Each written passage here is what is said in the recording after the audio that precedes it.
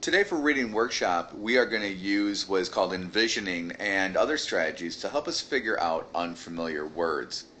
I know you've been through classes where when you come across a word, they tell you to look at it within context. And that is true. That's one of the strategies. But we're going to use another strategy to help us figure out some of these words. I know that when you've been reading your stories, you guys have come across difficult words. And one of the first things that you resort to is running up to myself or Mrs. Lukasiewicz to ask us what the meaning is. And while Mrs. Lukasiewicz and I have gone through school, we have master's degrees, and we've read a lot of nonfiction stories, there are still words every now and then that stump us.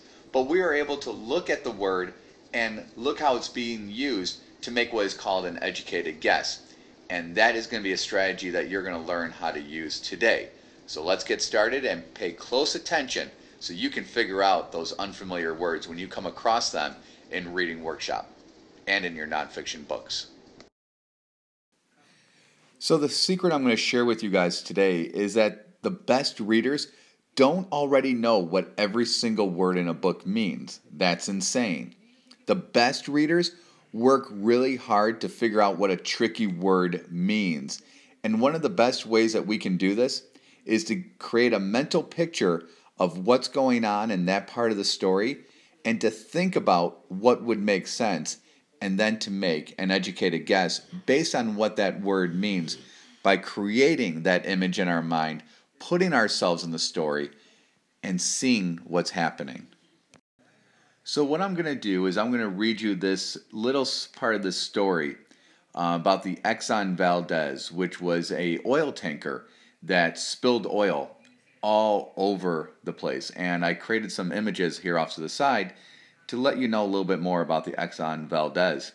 But I'm going to read this story, and I am going to stop, and I'm going to go through the envisioning process when I come across a word that I may not know. So here we are. The gigantic ship moves slowly underneath the clear night sky. The Exxon Valdez weighed more than 200,000 tons and was 987 feet long. It had just left Valdez in Alaska, carrying a huge cargo of crude oil to California. The massive vessel, known as VLCC, or Very Large Crude Carrier, had a crew of 20. She was under the command of Captain Joseph Hazelwood, an experienced sea voyager. "Captain, there are some growlers ahead," warned the officer on watch. Growlers are small icebergs. They weren't large enough to sink the Exxon Valdez, but they could dent her hull. Alright, so I'm going to stop there because I'm kind of questioning in my mind, what is a hull? So I'm going to picture what's going on in the story. I can picture the boat moving along the water because it said it left Alaska and it was going to California. I can see an iceberg, or what is otherwise known as a growler. I never knew that before. I find that interesting. That could be one of these vocabulary words that I hold on to. But we see a growler, which is an iceberg, in the water. So I'm assuming that if a boat hits this iceberg or this growler, that it's not going to dent the top of the ship. It's going to dent the part of the ship that's in the water.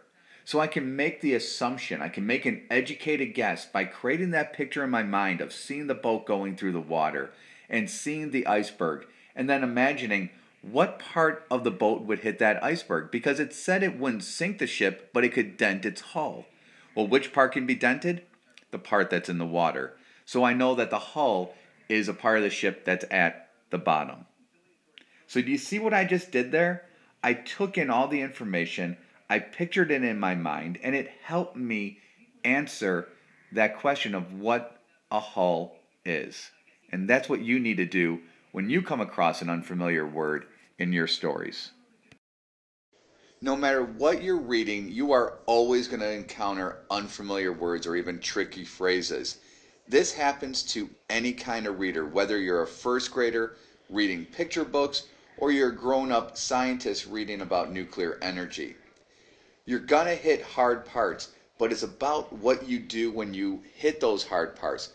What do you do to figure out those words And more importantly, you got to remember those definitions. So when you come across those words later on in your stories, you have it added into your vocabulary and you've remembered what those words are.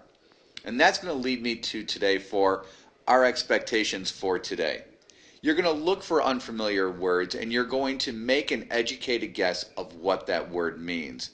Then you're going to put each word in that educated guess on its own post-it note. Your goal, this is a challenge, is to incorporate these new words into your vocabulary. And you can do this by doing two things. You have to use them when you talk and when you write. And then you need to use your new word at least 20 times to have it become a part of your vocabulary. It's not an easy task, but when you do it, it will be a part of your vocabulary and you'll look back on it as a huge accomplishment. Good luck today. I look forward to seeing your new words. I love vocabulary.